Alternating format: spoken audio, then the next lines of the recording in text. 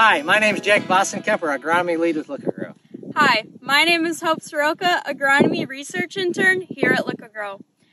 Today we're standing in this V4 cornfield, and one thing that we're thinking about, probably the farmers are thinking about, are their stands. What are some of the things that are popping up here in these early stages of the corn? Yeah, Hope, while I'm out here looking at my stand to make sure I have a good stand, I'm also going to be looking for some other problems, okay? And the things that I'd be keying in on, based on some of the early observations we've seen, is sulfur deficiency. For the last several years, we've seen a lot of early season sulfur deficiencies. Driving over here today again, we're seeing sulfur deficiencies again, starting to show up on some of the side hills and the tops of the hills where the organic matter tends to be lower.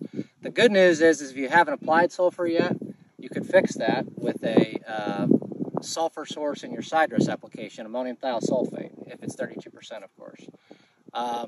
Maybe you've applied sulfur, you could consider applying a little bit more, right? So the bottom line is the good news is that could be corrected. The other thing that we've been on a couple service calls related to would be foamosaphin carryover in corn. So we've seen some foamosaphin injury, herbicide carryover.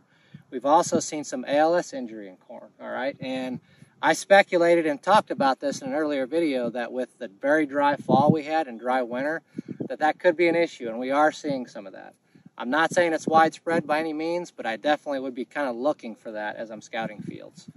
The one thing that you could do about that, there's not a lot you can do this year, but the thing you could think about going forward is selecting a different herbicide program that doesn't have those compounds in it that would tend to carry over as bad. So there are some things we can think about going forward to avoid those herbicide carryover issues.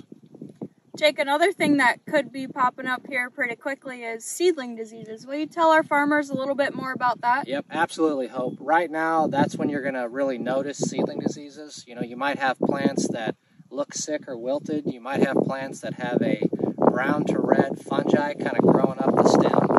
Those are all signs of seedling diseases. I don't expect we're going to see a lot of those this year, given the weather conditions we've had. But you can, particularly probably in wetter farms or wetter areas in farms. So this would be a great time to kind of look for seedlings. Thank you, Jake.